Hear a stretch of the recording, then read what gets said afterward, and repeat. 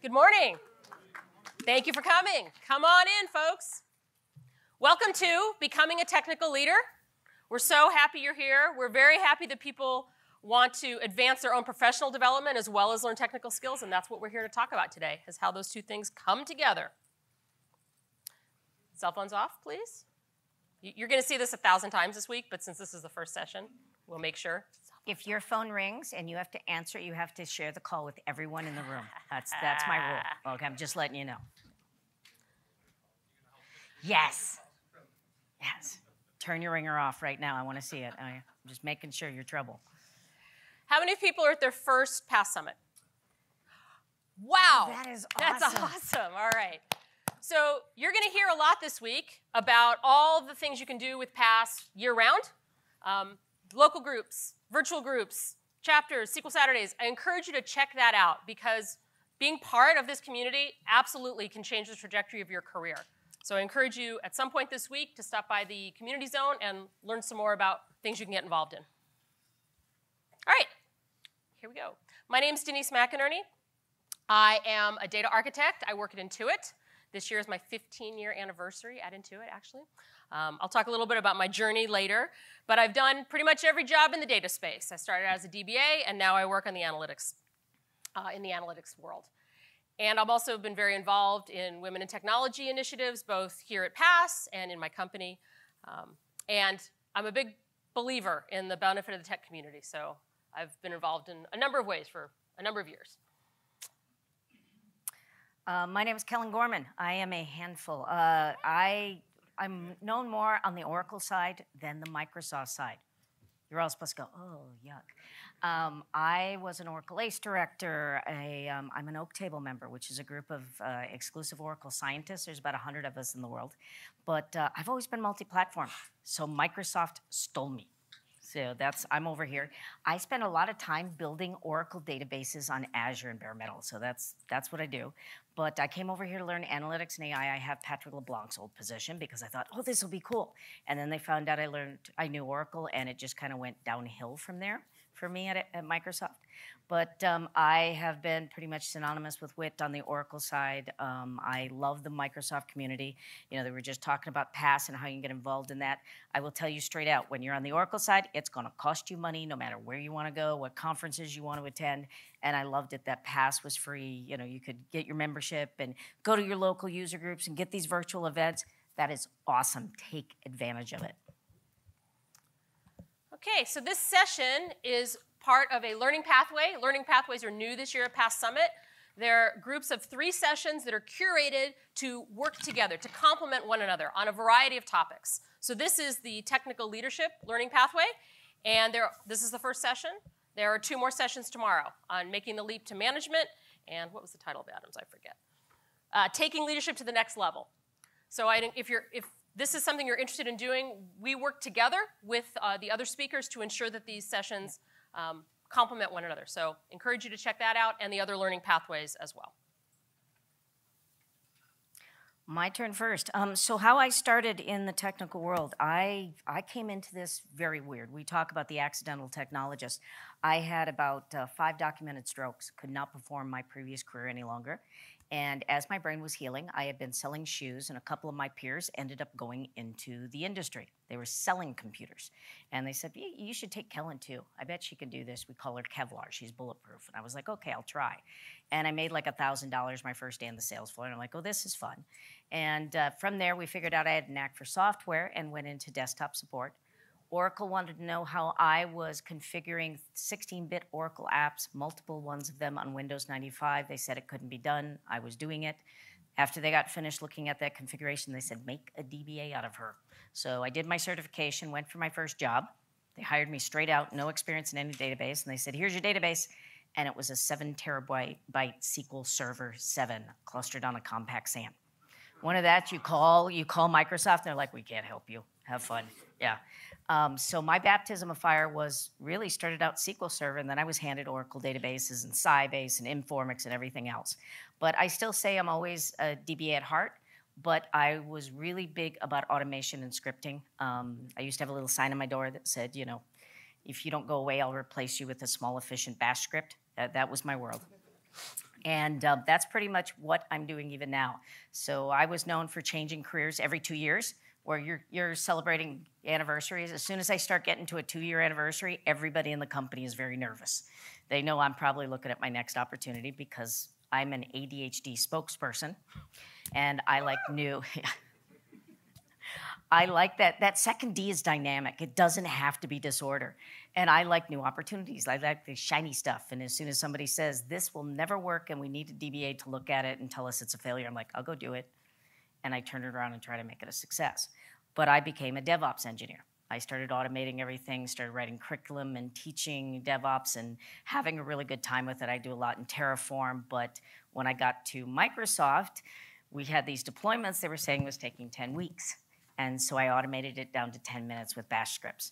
And because some of my coworkers were out of the office that day, they couldn't tell me to write it in PowerShell. Yeah. So that's my world. That's who I am. I also started my tech career as a DBA. I got my start in the first .com boom. Anyone around for that? In the SQL Server world. So I've been in this space for a long time. And I worked as my first job at Intuit, was also DBA. And after a while, I was thinking, what's next for me? What's next for me? And I'd heard the architects and some of the engineering leadership like in the hallways having conversations about Hadoop. What's this Hadoop thing, right? Now it's everywhere, but 12 years ago it wasn't, right? So I started getting interested in big data, what that meant, went to a couple classes. My boss noticed this, and he gave me an opportunity first to be an analyst, which was not on my plan, but being an analyst introduced me to what that side of data looks like, especially from the consumer side. And I quickly realized that we did not have the infrastructure we needed for our analysts to do what they needed to do. And I actually switched, again, from being an analyst to being a data engineer, starting to build data marts, right? And proved myself there, got more knowledgeable about that side of how to build what the data world, and eventually became one of the first 5 members of the data engineering team in our small business division. Now, it's crazy to think we didn't have a data engineering team. Our small business division includes QuickBooks, which is a huge product for us, and a number of other things. And what we had was a bunch of siloed data marts, data warehouses-ish things, sprinkled all over the place. So I got an opportunity to help bring all that together, because we all know that to do analytics, you've got to combine data. You can do very limited analytics on one data set. So I got that opportunity. I spent 4+ years there, and about 1.5 years ago, I got an opportunity to be part of rebuilding the same function, the data engineering function, in our consumer group, which is TurboTax, for anyone who does taxes, Mint.com, any Mint users in the house. So, and all of these things were just me expanding my knowledge and expanding my influence, which is what we're going to talk about today, and that created opportunities for me. And so now I'm a data architect. I've been in that role for about 5 years now, and working on a whole lot of stuff in the space. So one of the things that we are discussing when you talk about our roles and where we have come, where we're going, is that you're thinking, well, this is a leadership talk. And one of the things that has been very important to me is to say leadership doesn't actually have to do with a role. My last position, I did report up through the CTO. I was they call it the Technical Intelligence Manager. And it was a title they just gave me because they couldn't figure out how to box me in anywhere else. It just didn't make sense. I was an evangelist. I spoke at conferences. I was building out our roadmap. I understood the competitive, all the different customers. Grant will tell you he hated seeing me in any of his sessions, Grant Fritchie, because I knew his product of SQL clone and SQL provision better than he did. He was like, just go away, Kellyn. But that was my role, and the thing was I found that I was much more successful using my leadership skills outside of my actual professional job. That was really good for me because that way I could keep doing the cool technical things inside my job that I was doing. And that made me very happy. So we start talking about what a technical leader is. A technical leader means that you're going to bridge outside of just your job to build out your job.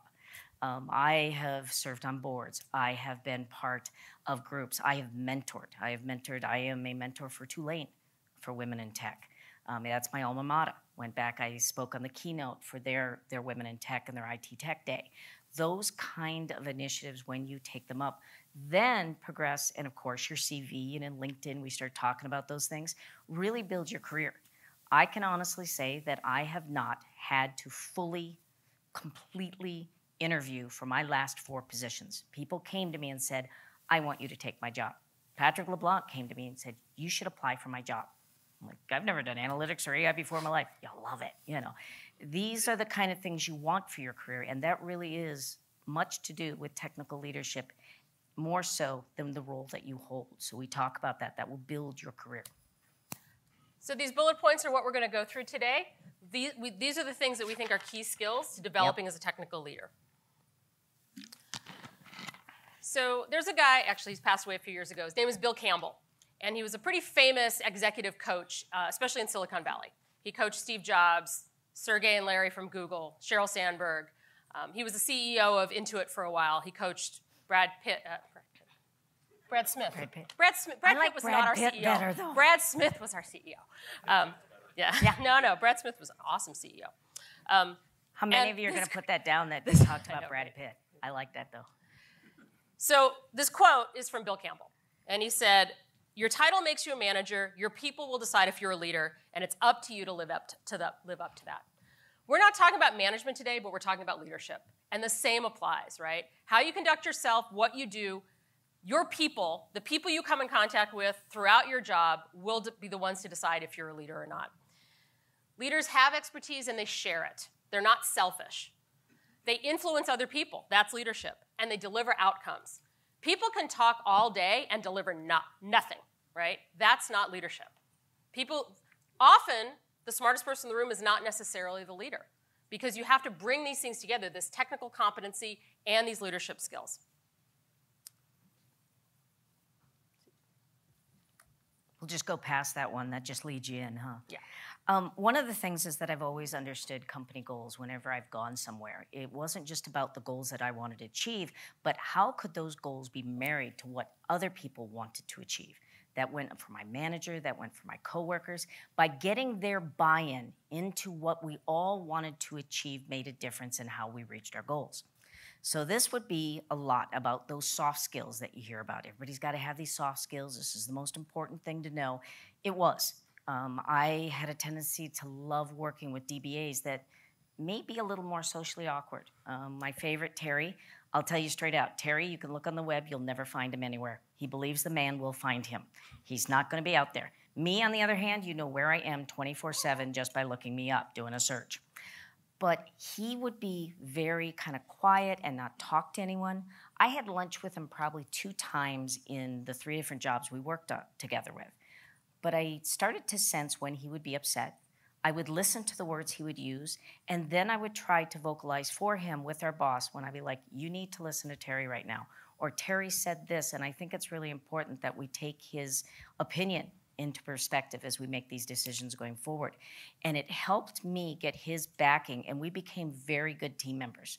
I knew that even though I handled a really huge workload and could do we'd end up in a problem, a crisis situation, and I would do 95% of the problem, figure it all out, and I'd look at it, and if you thought of it like a puzzle, all these puzzle pieces, I'd be like, I got stripes, I got a tail, I know the puzzle is a tiger. And he'd come in with that last piece because he was very methodical and careful, and he just worked through things very slowly, and he'd punch that into the puzzle and also be like, zebra, Terry, you know. But I needed him. I always knew that. We were very well balanced, very different skills. He was very much a transactional DBA. I was a big database person. I was a multi-platform person. He only touched Oracle. But the two of us together could make any environment sing. And understanding what his goals were for a comfortable work environment and marrying them with mine, because I didn't want to get paged at night because he was very happy just to go back to sleep. I was up all night. And understanding that he didn't like a lot of changes, how could I minimize the changes from the development group and get them to work better together, which again went back to my communication skills, work together for everyone so we supported each other. And you see the same thing there. By doing that and making sure the company was happier with what we were results, they were more supportive of us when we said, we'd like to work from home too. We want more remote work. And that makes a big difference when you are a technical leader. You're able to come to terms with that and realize that to get your goals done, you need to help others reach theirs as well. And that applies to your team, your organization, and the company as a whole. So once you've grasped the company's goals, And right now, just show of hands, how many of you think you understand what the strategic goals are of the organization that you work for? So that's your first homework assignment out of here. How many do you think the strategic goals of your company may be a little crazy? Yeah, okay. They're supposed to be audacious. Yeah. Crazy, audacious, you know. Because I've worked for those companies and went, y'all are nuts. Yeah, I mean, we do have those. Yeah. So our job is to figure out how to deliver on those goals in whatever space we're in, right? Yeah. So in this case, the technical space. So this is really balancing today and tomorrow. What needs to happen today, what needs to happen this quarter, in order to serve what needs to happen next quarter, next year, next millennia. I have a tendency to think things out. When I'm trying to come up with a solution or a goal or anything, how is it going to affect it 5 weeks, 5 months, 5 years from now? And that may seem like a lot when you're like writing out a solution for a technical problem, but it is worthwhile thinking about that. I have code still in play from 15 years ago at some places. So I'm like, yeah, I did it right. So some of the techniques that I use personally here is defining a target state, right? That's a favorite architect term, but it's true. Defining a target state, you got to paint a picture of where you're trying to go, right? Many, many, many developers live in the world right in front of them, right? Yep. And part of my job is to help them see the world a little bit beyond those walls and envision what's possible. It doesn't mean we're doing it all tomorrow, because that's the other thing, right? Developers jump immediately to, I can't do that next week or next sprint or whatever. I'm like, dude, I'm not asking you to do that, right? But here's where we're trying to get. We created a framework for making decisions, right? So once you've set a target state, there's a bunch of things that have to happen to get you there, right? And I want to empower the teams I work with to make those decisions, but I don't want decisions made willy-nilly, right? I don't want every Scrum team or every engineer making their own decisions in a vacuum. That's how you end up with 15 different languages and 47 different frameworks, right? Not what you want. So I create a framework. We've defined the principles, right? We know the target state. We have a framework for making decisions. My company uses Jira a lot. We're a big Jira shop. So our architecture decisions are actually Jira tickets. We file Jira tickets. We have all the rationale for whatever decision we're making in Jira. I publish them to the team, right? There's a log of them. And so now everyone knows, everyone's informed. And while the decision's happening, they're all empowered to contribute, by the way, right? It's not just coming down from on high. And then, as we're building things, small or large, the design reviews ensure that whatever's being built is aligned with whatever architecture decisions have been made, right? This is like a practical way to actually be a technical leader to serve the teams that you work with, right? Because they are looking to you for that, right? You demonstrate the path. So you also have to think a lot about trade-offs and short and long-term decisions and tech debt. So an example recently from my world, we just completed in June-ish a lift and shift from our own data center to a cloud, to the cloud, one big cloud. All right, now a lift and shift implies that you're basically taking what you got and hosting it in the cloud. You're not making a lot of changes except what's necessary because things work slightly differently, right? But effectively, we're running the same code there that we're running here. We know that that's not where we want to be, right? We know that, for example, the way we've been using our MPP platform is not the way we want to use our MPP platform in the future, all right? So, but steps to get there, right? But in the course of this lift and shift, we did have to refactor certain pipelines. So this is the analytics space, right? So we got a bazillion data pipelines running. So some of them needed refactoring for various reasons. So there were ways we could refactor them that served where we were headed in the future, right? And with a little bit of thought and a little bit of conversation with the developers, we were able to make those design choices that set us up for that code being ready to go when we actually get to our target state. Not that we'll never have to touch it or nothing will ever have to change, but it's probably 80% there as opposed to 0% there. So if we'd refactored it, if we built it the same way we used to build it, we'd be refactoring it again. So that's a practical example, and it takes a lot of thought, and you really got to understand what's going on in your world in order to make those sorts of trade-offs. You have to get a little closer to the details. And when things go wrong, I think it's important to decide, pick your battles. Decide what is important to you, what goals are absolute must-haves, and how you work with each person, because you're going to have those folks that completely disagree. They have a different direction. What do you decide is important versus what you say, you know what, I can let this go. Please. What is tech debt is the question. So technical debt is when you do something that you're going to have to pay for later. So maybe you know that, so I'll use the example here, the specific example. We do a lot of our data processing on our MPP platform. My preference, and the trend in general, would be to move that heavy data processing into Spark, not in SQL. At some point, it will have to go because you know it's going to have problems later. Right. So if I'd rebuilt that software still using SQL, when I know what we want to do is process it in Spark, that's tech debt that I would then have to unpack and redo. Does that help? Direction and alignment. I'm all about keeping on the path. I have a tendency to look long term. I'm always thinking 2 years ahead, 3 years ahead, and knowing what you want out of the future. It doesn't have to just be about the company, but how can you align that with what your company wants to do? Many people will say, you know, why? Many of you probably had this discussion with your boss. Why should they send you to Summit? And you've probably heard this quote. Why train them if they're only going to leave? And then another manager come back and go, what if we don't and they stay? You know, it's a fear. So understand that how can you sell something to your management when they say, well, I don't know if we want to pay for you to go to Summit, and go, well, I'm going to learn all these skills, A, B, and C, that I can bring back here and put into place to make the company better. This is what I'm doing. I have a tendency to do that a lot. Previous company that I was at, they decided they did not want my evangelism skills. They weren't going to have me present. So I collected out what it would cost for me to go to 7 different events on the Oracle side at that point and 3 in one Microsoft one. I was still talking them into that at that point and saying, I can go to all of these cities for this cost and do it in this timeline, and this is the revenue increase that you see from each one of these events when you do have a speaker at it. And my boss came back, if you can do that, you can put that in my budget. That's the way of aligning my goals with their goals, and it became an evangelism initiative for the entire company. They ended up building a team around it. That's what you want to do. It's making it worth their time to do what you want to achieve.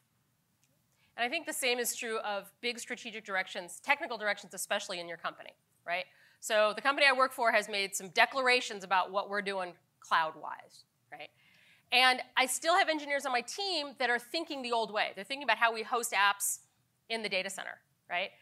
And the cloud is not a data center. Or I would posit, don't treat your cloud like it's a data center, right? Because there's lots of benefits that you're missing out on. So keeping in mind what the CTO has said, for example, about where she wants to go technically across the board in our company, that also helps me lead my team in terms of the technical direction we're going in. To give another example of that, as I was saying, I build a lot of Oracle databases out in Azure VMs. And when I started this back in January, I mean, it was really an odd situation. I recognized that many of these Oracle databases were kind of an anchor. They were holding back for the customers to move their other databases and their other environments out to Azure. So I used that as a selling point to my boss and my boss's boss and so on and so forth of saying, this is why you should let me do this work, because there wasn't any Azure consumption revenue assigned for me to move these Oracle databases. Usually they would say, you're not going to work on this. But because I was able to show them by lifting and shifting these Oracle databases, everything else followed. And that did have Azure consumption revenue. Everybody's like, you just go ahead and do that, Kellyn. It's looking again of how you can align what you want to do and strategies that you can build into their goals that also include yours. So another thing to consider, in addition to direction and alignment, is altitude. And this one's a challenge. And the further along you go in your career and the more responsibility you have, the more you're going to have to traverse altitudes, right? So architects often get a bad rap for having their head in the clouds, right? And spinning up ideas that are just, impossible. And sometimes that's well-deserved, but sometimes you have to think constraint-free. If you start with the constraints, you will not land on the best solution. So think broader and then narrow based on whatever constraints are real, right? There might be a constraint about budget. There might be a constraint about which technologies are approved by your company or whatever. But it's always a balance, right? But at the same time, if you're too far from the details of what's happening with your Scrum teams on the ground, with your teams, then you will lose credibility, right? You have to you have to be able to deliver on whatever it is you're envisioning, right? And have data behind those things that you're coming up with, those actual ideas. And don't get too caught up in your perfect idea. Like, how many of us have worked with somebody who had the perfect idea and refused to come off of it? Because there's literally absolutely no other way we could possibly do this, right? It's not true. Of course, this is computers. There's always a million ways to do things, right? I was a spectator when I first became an architect. I was a spectator with these two very senior people. They spent a year, and I'm not kidding. I'm not exaggerating here. They spent a year debating which database should master a certain piece of data, right? And as a result, the project went nowhere because they couldn't agree, and neither one of them was willing to give it up. And truly, it wasn't that important. It was not a life or death, hill to die on kind of situation. But they insisted, and it churned and churned and churned because neither one of them would relent. That's not tech. That's not leadership to me. I watched that and I went, that's not leadership, right? So that's one aspect of altitude and being realistic about constraints. Another example I have recently is that, okay, we have all these pipelines and we have a lot of frameworks and tools to move data around. And I had this project. It was serving data scientists, so I was trying to keep it lightweight. They needed to move from data from A to B. And we had this framework. It had been around for a while, and I thought, oh, we'll use that. So I sort of declared, we will use this. And I started to write up like what we were going to do. And the dev manager I work with, he's like, Denise, you might want to try that out. I was like, no, we should do it. And he's like, Denise, just try it. Well, he knew something I didn't know, which was that they'd made a bunch of changes during the cloud migration, and it didn't work as I expected. So I had written the cookbook that I was going to hand off to the data scientists, and I started walking through the cookbook, and I was very disappointed to realize that it was not going to work the way I had declared. But it was much better that I figured that out at my own desk than I had them figure it out, because I would, first of all, they would have been really mad at me, and secondly, I would have lost all kinds of credibility, right? So that's the altitude thing, right? I had to actually sit there and try to execute the thing that I had declared would be the target state for this particular project in order to realize that that wasn't the right direction. So we're on to the soft skills, and we all know these are extremely important. When I take time to speak, because like I said, I'm the ADHD spokesperson. When I go in to talk with a manager or even with team members, any of this, I'm going to take some time to figure out what are my goals for this conversation, what is my strategy, because I could go awry for days. We don't want this. What is it that other people want? I'll probably have previous conversations that kind of lead up to the main one to get a feel for where is everybody sitting, what's going on. Can I incorporate their ideas into what I want to achieve as well? Can I get their buy-in beforehand so there's less debate during the actual conversation? That could lead it awry too. I do written proposals. I love stuff in writing because I don't know how often, I don't know about the rest of you, that I go back and reread a response and I'm like, are you sure this is the same response that they sent me? I took this a complete different way. So I really like having written everything in writing. And it's also helped me when I've had a manager that maybe, even a coworker, that wasn't as clear and may have written things that wasn't as PC. Then you have evidence as well when you come back and need a strategy for how to address this a little more correctly.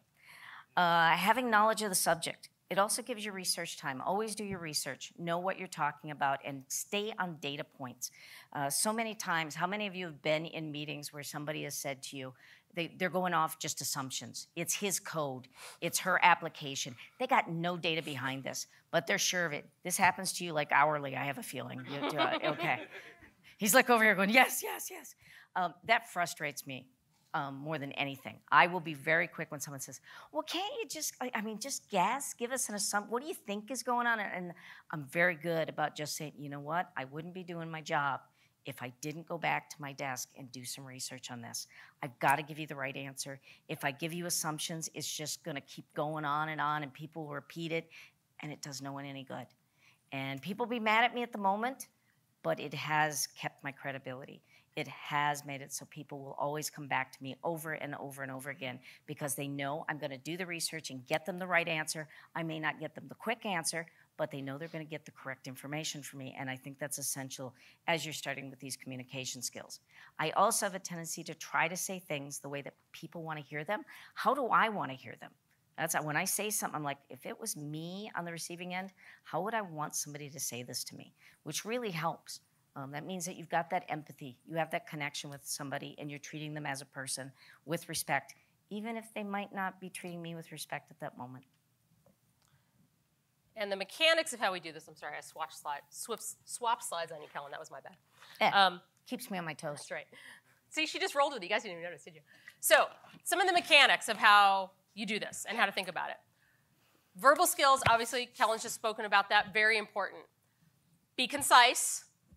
Don't try to bowl people over with the wall of words. Their eyes glaze over, they get lost, right? It's not helping anybody. But verbal's not enough. You need other kinds of artifacts. And I would submit that written prose is a very effective tool. If you're going to bother to write something, especially when you're trying to develop some technical ideas, don't do it in PowerPoint, right?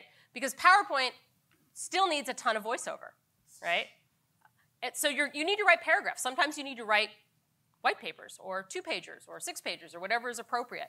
And that's really an effective way to scale out the communication of your ideas, right? Otherwise, you find yourself repeating the stories over and over again. People are half listening, they're multitasking, they're hearing different things. The written word is really powerful, right? So you need both verbal and written. You also need pictures, right? How many of you have been in rooms, in meetings where people start drawing with their hands, right? Start drawing on the whiteboard with their hands, or maybe they start whiteboarding. It's worth spending some time to do a straw person diagram before you walk in that room. She who draws the diagram drives the conversation. So when I walk in with a picture, that gives people something to react to. It gives them something to hang their thoughts on. It'll change, it'll iterate, and it should, but it's a really valuable starting point, as opposed to the air drawings, which nobody captures, and then you repeat yourself in the next meeting. So draw the pictures. That's what I use PowerPoint for. I build out diagrams, and I bring them quickly, and she's right. I own the conversation because I already have pictures of everything that we're going and what I'm seeing. I want to make sure that the technical and the non-technical people that are in that room know what's going on. I want my artifacts to stand on their own. Eventually, I shouldn't have to be in the room for people to get the notions that I'm trying to communicate, right? They should be able to look at the pictures and read the prose and understand what I'm saying. And finally, as Kellyn mentioned a minute ago, code or pseudocode, right? I guarantee you, when you're pitching ideas, your engineers are already coding in their heads, right? They've stopped listening to half of what you're saying, and they're already trying to figure out, okay, what function, whatever it is, right? Offer them some pseudocode to help them think in their language, right? You're trying to bridge a gap between a couple different ways of communicating technically. So all of these things need to be in your toolkit, I would say, to be an effective technical leader and communicate your ideas and your thoughts. So influencers communicate often. I'm always talking. I'm always communicating. Not that you can tell right now. I like to talk to people. And like I said, I bridge out early on as I'm headed towards a goal of figuring out who's going to be involved in this conversation, who should I talk to, and I start having those conversations early in written, in verbal form, in person, WebEx. I want to know what's going on in the feel of the room and start to connect. I am known for tweeting things. Everybody knew this week that they needed to stop clicking on reply all for a welcome email because I had put on Twitter, there is a special place in hell for these people. They knew very quickly they needed to stop. I mean, I don't fool around. I want to connect with people, and I'm quite blunt about that. But having those communications and being clear about your word, I influence. I am known for that. But even having these conversations with customers, like I said, a lot of times I'm brought in on Oracle situations. And the conversation that I had this last week where they brought me in with Oracle support was supposed to be in the call too, as an example. And the gentleman he was the Oracle DBA, had been a roadblock for 4 months. And at the end of the call, he says, I sent you the email, but it bounced back. And I started talking to him, and I said, you used K.E. Gorman? He says, yeah. And I said, at Microsoft? Oh, no, I sent it at Oracle.com. He assumed I worked for Oracle. He's like, you sound just like an Oracle DBA. And I said, well, I am an Oracle DBA. I just happen to work for Microsoft. I had won him over. That was important, of understanding where he was coming from, to talk his language, and then to bridge it with the Microsoft people of understanding what was going on and to build these solutions. I have a tendency to do that. I'm doing a lot of translating, but I was talking with him very early on as soon as I found out what problems they were going through and starting to build a rapport with him so I could get him on my side and build him towards that solution instead of being a roadblock. And I think that's important when you're influencing people, is that you're influencing them for the right reasons. Because you will have people on the sidelines going, fight, fight, fight. And you're like, you're not helping. Do you know these folks? Does this sound familiar? Yeah.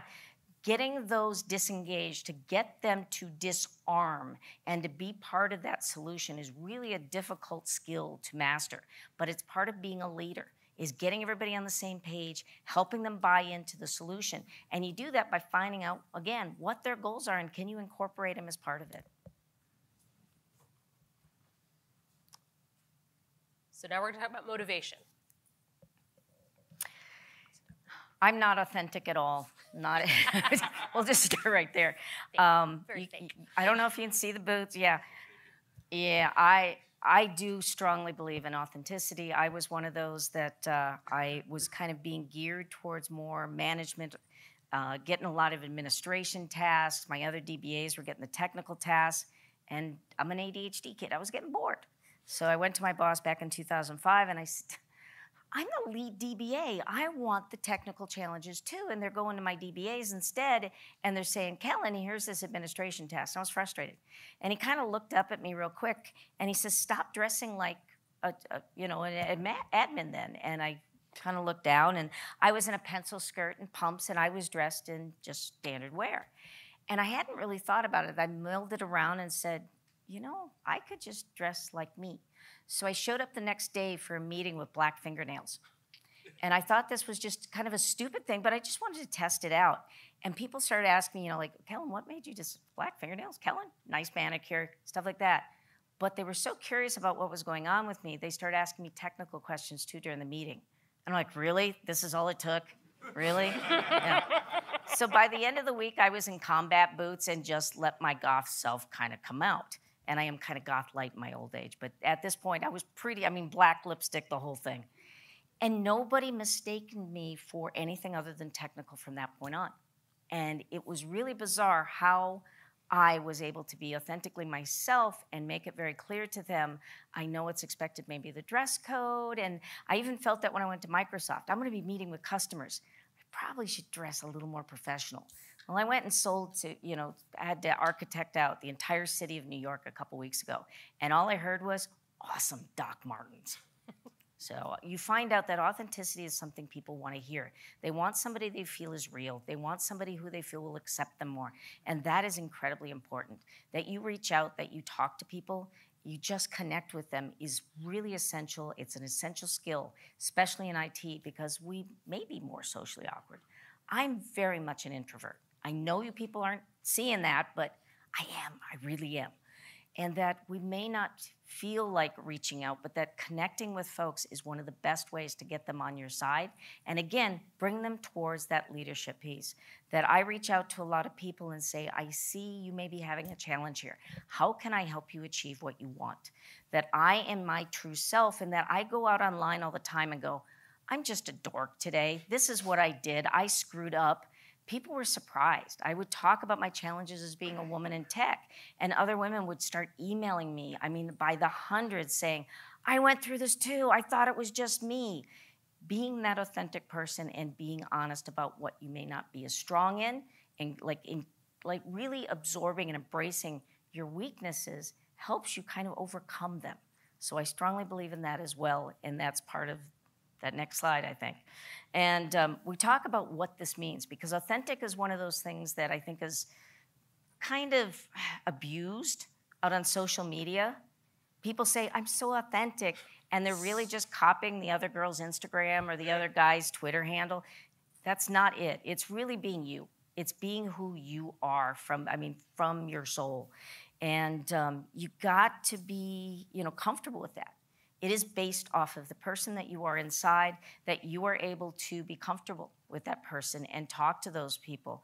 And that's when we get into just your leadership and your company and who you work for, being true to your own personality, that this is who I am and I have a lot of value as this person in providing these skill set, this leadership, this position, and how I can help the company be more. This is another one. What is authenticity? And one of the things that people always told me is that I keep my promises. Even though I may not be able to do all the things that people come to me, I was kind of the it girl for a while on the Oracle side.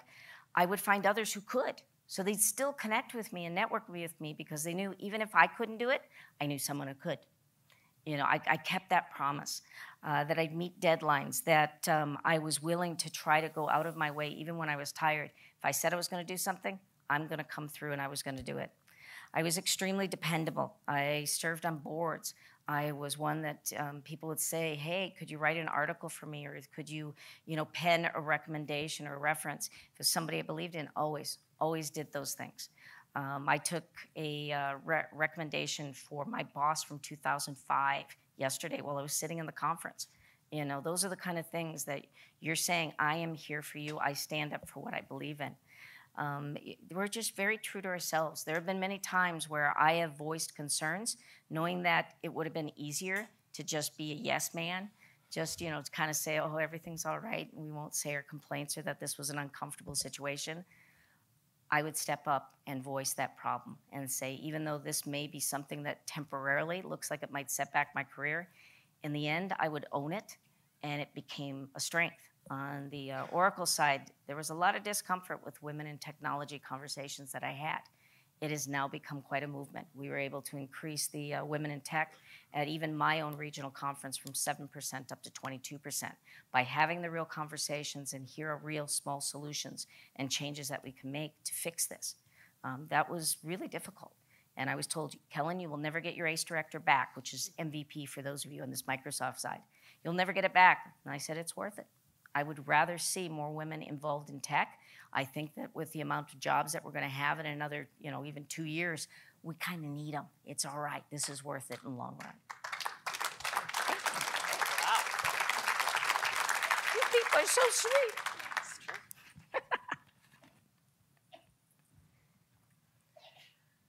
So we're going to shift gears a little bit.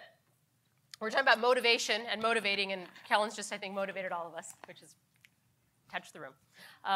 We also want to talk about how we motivate our teams and how we support our teams. Kellyn mentioned this earlier, right? Some leaders, and actually I'll call them managers, not leaders, right? Some managers are afraid of having their people learn stuff because they're afraid they're going to leave. Those are the managers who you don't want to work for, right? We should all be seeking to advance our own careers and helping the people around us. And technology moves fast, right? We all know that. Every, announcements. Think about how much has changed in your career, how much has changed in the last 5 years, right? So not only do we need to keep up, but we need to encourage our teams to keep up, and we need to help them with that, right? So it can be quite overwhelming when you look out all the sessions you could go to, like here, right? Or all the webinars you could attend or whatever. So how do you help your folks sort of learn about things that will both motivate them but help them in their careers, right? So again, I've got a vision for where we're headed, right, with my team. I work with a dev manager who part of his job is helping his folks develop. And so we work together to combine the technologies that I know or I think we're going to need with what interests the people on the team, right, so that they have an opportunity. Recent example, I've talked about this lift and shift. So we're in the cloud now. There's a whole bunch of new services we could potentially take advantage of. I made a list of, I forget how many, that I wanted to at least explore so we could decide how we wanted to use them if we were going to use them. I created Jira epics for each one, and I offered the team to pick the one they wanted to explore. So it was in the direction we need to go, right, becoming more proficient in these various cloud services, but they got to have a little say in which way the thing they were interested in, right? And so I created an opportunity for them to become our local expert in a given service, right? And so it helps their own professional development. They're now known as an expert in XYZ service. They had some freedom to figure out how to learn this stuff. So all of that helps them. Now, I also do other things, like I look for opportunities. You get on a million mailing lists. If I see a webinar come through that I think the team might benefit from, I'll make sure I push that out in case they're not on the mailing list. Small things like that help create opportunities for folks and let them know that you are interested in and supportive of their development, which is part of my job as being a technical leader. But there's also keeping our own skills sharp, right? And Kellyn and I were talking about this. This can often be the hardest thing to do, right? Because we have all these responsibilities and all these various things we have to do every day. So the number one thing you got to do as a technical leader in terms of keeping your own skills sharp is keep up on the trends. Don't get myopic about what your company is doing. Come here. You guys are all here, right? So that's great. Don't skip the keynotes, right? Understanding where your vendor is going, right, is very important. Of the things you heard about today, hopefully the wheels are turning about how you might be able to take advantage of that in your world. Maybe not tomorrow, maybe not next quarter, but you can plan for that. So you want to keep on top of those trends, both with your vendor and in how other companies are doing things. Again, conferences are fantastic for that, right? Because you get to meet lots of other people facing similar problems. But you also have to keep your tech skills sharp a little closer to the weeds, right? You have to, and this is the hard thing, I think. I have a very hard time finding time to do hands-on stuff. And I have to be very specific about what I'm going to do. If I just say, oh, I need to learn something new, it doesn't happen like that. So what I try to do is, one, have a goal, and have a goal that's reachable, right? It may not be a 30-hour online course that I can finish, but maybe I can finish 2 modules of it, or whatever it is, right? And I try to hold myself accountable by putting that in my own goals, my own professional development goals that I discuss with my manager, and carving out the time to do that. I want to add on that one. One of the things that I do, I lived in Denver before I moved into the RV, and Turing School with Girls Development, we had, I don't know, how many of you have meetup.com accounts? Which is awesome, thank you. I ran Girl Geek Dinners and Girls Develop It and the Women of Code. We all were partnered with the schools like Turing School and Galvanize, and they would have Saturday classes. And it was just a Saturday, really cheap, $20 to $80. You could learn JavaScript one day, learn HTML, learn CSS, and they were great classes. They were often taught by the same teachers that were teaching in those boot camps, and you would learn a lot in just one day. And those were things that I would do for myself. It was a learning day for me. And it never impacted, my work day or anything else, but it was kind of fun to do, and you got to network with more people, new people that were outside maybe your little realm of experience, that your influence that you were dealing with. And the last method we want to mention is learning to teach others, right? So nothing makes you better at a technology than having to stand up in a room like this and explain it, right? And that is really how people learn, by blogging about things, by presenting on things. And again, you don't have to be an expert in the whole stack. You could be an expert in one piece of it, right? Or develop your expertise. And it's okay not to know all the answers. Humility is an important part of being a technical leader too. So pay attention to this, right? If you want to be viewed as somebody who is a technical leader in your organization, you need to know what's happening out there, and you need to be able to speak on it with intelligence. My blog I do on things that I need to remember. I don't know how often I've been out there searching on Google, and I'm like, boy, this article that I'm reading sounds really familiar. And I've written it, yeah. It was like years ago. And my most popular blogs, I would have never thought were popular. They're like Enterprise Manager for Oracle, Agent on HPUX to Windows 95 or something. It was like bizarre things. And I documented it so I could go back and I knew how to do it. But other people needed that information too. So you blog about anything that you think you need to know, you'll find out other people need to know too. So now we want to transition to talk about mentorship and sponsorship. How many people know the difference between a mentor and a sponsor? Here's a quick way to remember. Mentors talk to you, sponsors talk about you. So if I put myself in the role of being a mentor or a sponsor, I'm talking to someone or I'm talking to someone else about them. I do this a lot. I didn't realize it when I started out. Mentoring seemed very important to me because I had some fantastic mentors when I started.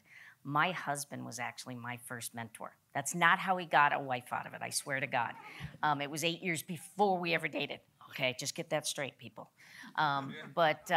I mean, he was wonderful to me. Alex Gorbachev from Pythian. I mean, these were wonderful, wonderful people within the Oracle community who sponsored me, came to me and said, come work for me.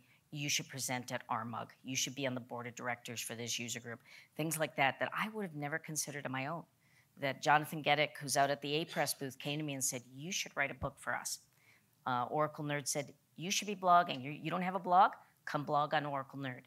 Things like that were extremely important to why I stayed in tech while many of the other women in tech around me were disappearing. I understood that difference pretty early on. So as I was mentoring, it just seemed natural to me. At that time, like I said, I was kind of an it girl at Oracle. People were all coming to me with these opportunities, and I couldn't take them all on, so I found other people who do it. And I'm doing that now with the Microsoft side, where there have been a number of women that are, and men that have written books this year that I brought to Jonathan and said, this is the person you want to author that book. They understand this technology the best. I'm not the right person. You know, having that is part of sponsorship. To say, oh, you're looking for so-and-so for this kind of role, let me introduce you to somebody. My husband starts at Microsoft in 3 weeks to take the role I didn't take because I like my team. I'm really happy at my team, and I was like, I know somebody who does what I do, and I'm sponsored him. I think that's extremely crucial. When you're able to do that, it will pay back and pay forward so many times over. And it really is part of the gig, right? I had someone who was a VP, an engineering VP fellow, actually, at my company. I put him with a young engineer. I said, hey, would you mind having coffee with this guy? And afterward, I thanked him. I said, hey, Joe, I appreciate you doing that. He goes, Denise, it's part of the gig. And this was years ago, and I always remember that. And whenever I see someone reaches out to me, needs help, need a question answered, yep, a connection, try to remember it is part of the gig, right? It is a big part of the gig. Nora Denzel was a executive coach. She was a VP at Intuit at one point, and she's spoken here, actually, a few years ago. And she has this quote, it's not who you know, it's not what you know, it's who knows what you know. And that is the sponsor, right? Someone who will talk about your work and what you do. I had an opportunity. This was a great example of the whole networking thing working. Front-end engineer, I'd never met her. She was in another part of our company. She was really interested in data. She was hearing about data. She was trying to figure out, how do I get into data? And she would talk to someone who put her in touch with me. So we started having one-on-ones. I gave her some suggestions about what to study, and she would tell me what she was doing. And we talked about different roles in data and where she could go. About 6 months later, this opportunity showed up on my team, like a perfect opportunity for someone to transition from another engineering discipline into data. And she was top of mind for me, right? Of course. I was able to recommend her for the job. She got the role. Win-win-win, right? She's super motivated, right? She was always motivated. She reached out looking for the knowledge, and now she's become a data engineer. Side benefit, we now have someone with some front-end skills. Because I don't know about the rest of you all on the back end, but what do the UIs for your tools look like? So we're definitely benefiting from that as well. Calm and chaos. Part of being a leader has a lot to do with the morale and being calm when things go wrong. I worked for a company that, as I was leaving, we knew that 2 DBAs needed to come in as I was leaving because there should have been 2 DBAs all along. I was fulfilling that role. And I knew both the DBAs that I recommended. One, I expected her to take over my leadership skills, and the other DBA would take over my workhorse stuff. He was a really fantastic DBA. And I came back a year later when my favorite DBA, Terry, was leaving. I took over his role. I came back after doing some contract stuff. And they had made the workhorse guy the lead. And I was like, what? What happened here? And it was a natural bias thing. They thought of the guy's name instead of her, even though I'd made this recommendation. And the thing that came about very quickly, I'd been there only about 2 weeks, you saw the problem, is that when things went wrong, this person just got frazzled, freaked out, became snippy, yelling at people, became very concerned, could not work through things. He wanted to fix it himself because he's the workhorse. You know, that was the role he should have been in, and instead he's supposed to be the leader. And he can't delegate, he can't work through this problem, and he's yelling at everybody, and morale is being hit, and of course, people start leaving. You got turnover. This is really important as you are going into leadership, even in a non-management role. If you want people to follow you, you need to be calm in chaos. My husband will always talk about a DBA, a lead DBA that he worked with at a big company because his dumb DBA trick, as he likes to call it, he dropped a 95 terabyte index on an Oracle database. Yeah, He freaked out, but he went to Abdul and he says, this is what happened, you know? And Abdul just looked and he says, guess we should start getting on recreating that. And that was it, you know, and they started working through it, and he always appreciated that this individual understood, you are a professional. If this happened, it happened. Let's get it fixed. And I think that's extremely crucial, that you can stay calm, figure out a problem, prioritize the fix, and work through it, and treat the people around you with respect when those kind of chaotic situations happen. Filter out what chaos could be brought to your team, because you may have other people in other groups that are causing chaos, going, you know what? We're working on a really high priority situation here. Got to get this back up and running. I need you to leave the rest of these people alone so they can get their job done. And do it in a respectful way, but very firm. That kind of leadership skill is paramount. It makes a huge difference that you can do that. Oh, I think we already went through this, though. Yeah. Okay. We're good. I missed my transition. No, we're good. Yeah, I just keep adding things on slides on her. I don't tell her. And then confidence. Yeah, I'm pretty confident. No question about that. I never thought of it as confidence. I always thought that I was just comfortable with being a dork. That's just me. When things would go wrong, I'd watch people who may be more insecure, like spinning out of control. I had one boss who just said, if you have a workplace bully, put Kellyn with them, and they will start to freak out like there's no business. They'll be gone so quick, not even funny, because they'd start poking at me, and I like this. And all of a sudden, I'd be like, wham! They were gone. I mean, I would just spin them up to the point that they would end up leaving. But it had a lot to do with confidence, that I was comfortable with who I was. If I made a mistake, I owned up to it really quick and just said, I just screwed up. I just did this, And I was comfortable with myself. And that's one of the things to understand the difference between, I think, arrogance and, when somebody goes into even narcissism, is that confidence is that you are confident with who you are, even when you are being an idiot. That you're like, I just screwed up. I did something stupid. I'm taking responsibility for this. And you move forward. You don't just sit there and dwell on it forever. You look at it, you say, this is what happened. I need to fix it, and I need to move forward. So if you're trying to figure out how to deal with confidence and how to become more confident, that is some of the biggest recommendations I can make to you, is really embracing the weaknesses you have. How can I get better? How can I move past this and move forward? And not let those crazy people get to you either. Don't be like me. Don't wind them up, because it does cause a lot of stress to your boss too. You have a question, please. What if your boss won't let you own up to, I just screwed up? Yeah. So the question is, what if your boss won't let you own it? I have a question back for you. Do you feel that he is micromanaging you about that, and he continues? He doesn't want to fix it, but he also wants to kind of focus on it, hyper-focus on it? No. There's a lot of those out there. There really are. We're going to have a whole section on your boss. Yeah, we're going to get into good bosses. I believe your job is only as good as your boss. So I really do. That role that my husband took, great team they're building, great people. I was just so happy where I was working. I have a great team. Does anybody know Hope Foley here? I've heard the name. Yeah, Hope's on my team. And I've got another gentleman, Dustin Ryan. There's only 3 of us that cover the U.S. We work for a gentleman by the name of Denny Ramsey, and Denny is awesome. He just lets me run amok.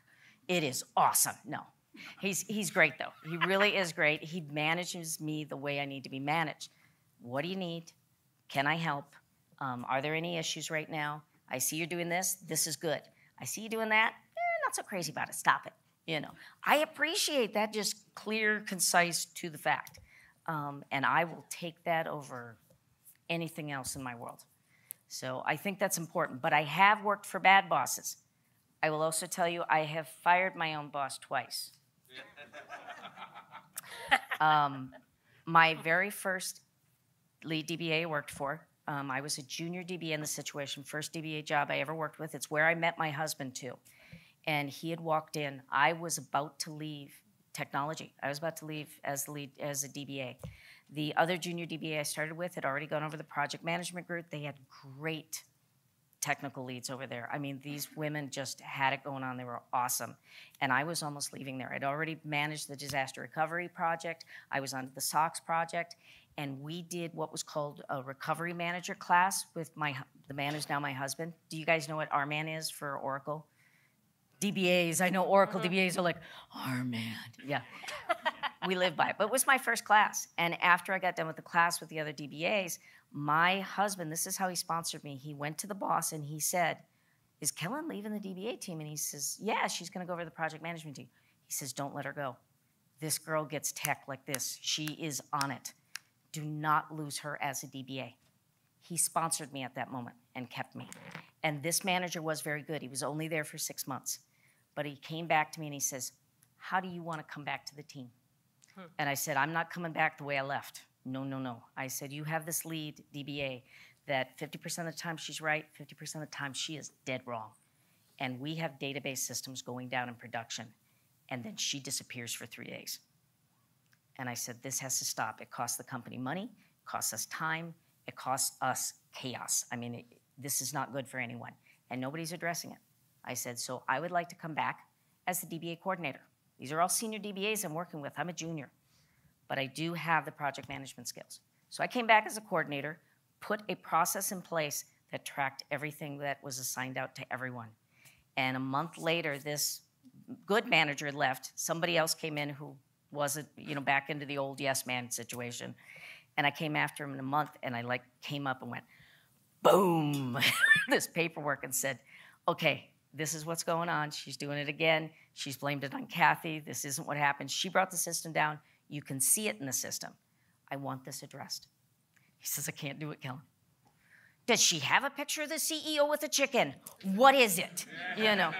And he's like, no, I can't do it. I said, I'm going to HR. And Kathy and Susan and Charlie are all behind him. She's going to go to HR. And I'm like, yes, I know. I'm the voice of the team, yeah. And they said, go, please. And I went to HR, and that was a Thursday night, and they walked her out the Monday morning. I fired my own boss. I had the paperwork. I had everything together. But I went to HR with that same thing. This is expensive to the company. It costs all the users time. It costs us time. It costs us money. I want this addressed. It's not fair to this lead to tell her this is okay.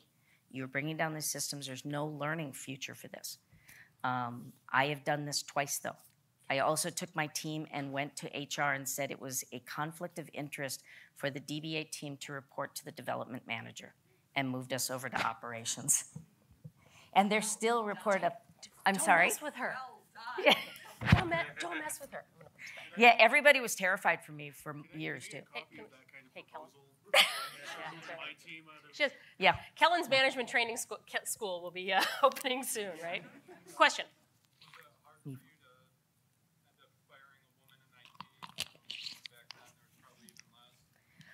She had already, the question was it hard for me to know that I was going to fire a woman back then? At that point, she had already cost the junior DBA. This story goes back to my Women in Tech story.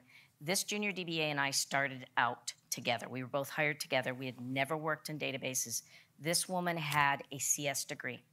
She was coming in to work on Oracle databases. She was a woman of color. This girl could take on the world. Oh my God, she was so powerful. And 9 months in, she says, Kellyn, I'm not gonna make it. She left. And I kept looking at her going, you got a CS degree, you have no children? I got a brand new baby and 3 kids and no degree. If you can't make it, how am I going to? It really impacted me that she left. So the thought that there was other people, because I knew Kathy was about to leave too. This was a Sybase DBA. We were turning into an Oracle DBA that we needed. This is the person that taught me Corn Shell. If you come to my other session, I'm teaching you people bash scripting. I couldn't have done that without that other DBA that she blamed for the outage. This is how important those people were to me. No, when I look at the greater good, when I look at strategy, no, it doesn't matter if it's male or female. It talks about the greater good overall. So. We got like 10 minutes. So she's telling me to get I just going. want to make sure we have a few more topics I just want to make sure we touch on. Yes. These are great stories, though. Kellyn's fun, and it's only Wednesday, so I'd encourage you to hang out with her. I want to say one more thing about confidence, just to come back to that. So there is nothing more powerful than making yourself vulnerable to your team, right? You will gain more respect from your team by admitting what you did wrong. That's a leader. That's leadership, and especially with technology.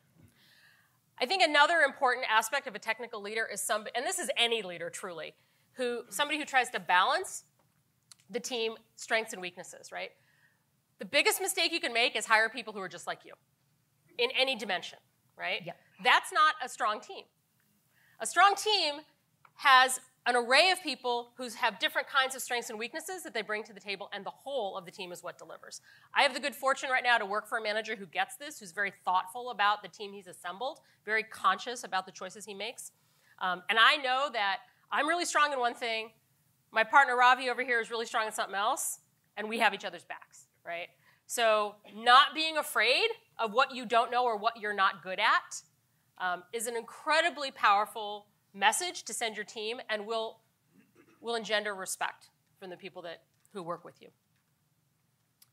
Now we're getting to the manager stuff. I don't know how much you want. I really do believe in this. I interview my potential manager probably more than they do. My last number of jobs, you can't guarantee you're going to work for that boss forever, but it makes a huge difference. Every job that I've left at, I've heard this, that people leave because of bad bosses, not because of bad companies. And has been my life. My bosses that, I'll go to dinner with them beforehand. I will talk to them for hours. I want to know how they manage, because I know if somebody tries to micromanage me, oh my God. Or if I'm bored, I'll just get into trouble. They don't want that. No, no, no, no. There's a white paper called The Care and Feeding of Your Hacker. Has anybody ever seen this? This is me. Yeah, you don't want me in your system if I'm just going to be sitting there spinning, with a spinner. Yeah, you need to keep me very, very, very, very busy. So I would find out, what's the workload like? How much time do you spend? And I talk to other people too. Last number of jobs that I went to, I asked the people I was going to work with and work for, are you all right that I go to my future coworkers and talk to them about what this role is really like? I'm not scared to ask questions. Before I accept offers, I already have a networked connection inside that company to review my offers. Before I came to Microsoft, Bruno Borges, went through my offers. Before I went to Oracle, it was Mary Melgard. Because I know if I want to network and I want to make sure that I've got a good negotiation, I know I need somebody on the inside. They know all the tips and tricks. So that is important to me. It's not just my bosses. I have my sponsors, my mentors inside any company before I go to it. My company with Delphix, it was Kyle Haley. Always have those. But also knowing from them what I need to know, they investigate the teams that I'm looking at, that I'm interested in working for. And for even Oracle, Mary Melgard said, I talked to some folks, you don't want to go to this team. I know you've got an offer with them. Not a healthy team. And she was right. In 3 months, they had dissolved that team. My team stayed together, the one I went to. She was able to find out that information. Always good to do. I asked them these questions. What can they do to help me grow and move? If you get that question, and I think it's something they're just told to ask, where do you want to be in 5 years in this company? That is the most stupid question I've ever heard in my life, because if you look at my resume, you should start getting real nervous about 2 years. Yeah, I disappear every 2 years. This is how I've been able to increase my salary and get above all the guys that I work with. There's method to all my madness. So, they shouldn't be asking me, what am I going to do in 5 years? And I'm like, it's not I'm going to tell you I'm going to be your boss. I'm probably going to work for another company for twice what you're paying me now. That's the truth of it. So nobody wants to hear that. So always have those honest talks with them, find out what they think. And the other thing is, because I was going up, constantly going up, I would have to have these talks with bosses where they were like, but I thought you would really enjoy rearranging the SharePoint Online environment. And I'm like, would Adam enjoy doing this? Well, no. Adam and I have the same role. Why do you think I do? And so this is mostly for the women in the room. Do you feel this pressure of somebody saying, here's an administrative task, and they think that you will do it over your male peers? Yeah, she's like, absolutely. I always had this. And I would be like, nope. If Adam won't enjoy doing it, I lucked out. My last job, we had the same role. We were both DevOps engineers, and I could do that. I would say, would Adam enjoy that? Oh, no. Why are you giving it to me? you know. And there's always going to be things that you have to do that you don't enjoy, but it's like, no, can we share those tasks? Yeah. So, you know, make sure they understand just because you're going up the technical ladder doesn't mean you have to give up what you love. All right. The last dimension of this we want to talk about is the next level. So we've talked a lot about the teams that we work with, right, where we might be the tech lead, and we've got folks that we're influencing and guiding in that direction. But there's another important part of being seen as a technical leader in your organization, and that is being seen by the folks above you on the food chain, right? Being recognized as someone who has a point of view, who has a well-thought-out, cogent argument for why we should or should not do something, and is not afraid to share that with people who maybe are not on your immediate team. So the key here is, we've talked about understanding the goals, right? You don't want to come out of left field and say we should be doing this when it's completely divorced from the company's goals. Is realistic about the technical direction. If your company has just adopted vendor A, don't immediately argue that we should be migrating to vendor B. Instead, figure out how to use vendor A effectively. Be grounded in reality, but also have a vision and being able to communicate that in all the ways that we've described today. Having a point of view is very powerful. How many times you sat in a room and people are like, don't have an opinion or seem to not have an opinion, right? Having a point of view helps drive the conversation, right? So by becoming known as someone who can articulate that point of view and is not afraid to do so, eventually you get the opportunities to influence other people. So this whole migration to the cloud has been a big part of my life for the last however many years now. And through going through a bunch of missteps, I have a very strong point of view on what we should be doing. And I am now have created an opportunity, / am getting the opportunity, to have these conversations with the chief architect of the company about where I think we should go. And that's because I haven't been afraid to have a point of view, right, and to speak it. Now, I also need to listen to his perspective on things. Everything I think we should do is not necessarily going to happen, but I'm in the room. I'm at the table, right? And that is an affirmation that I am viewed as a technical leader within my organization.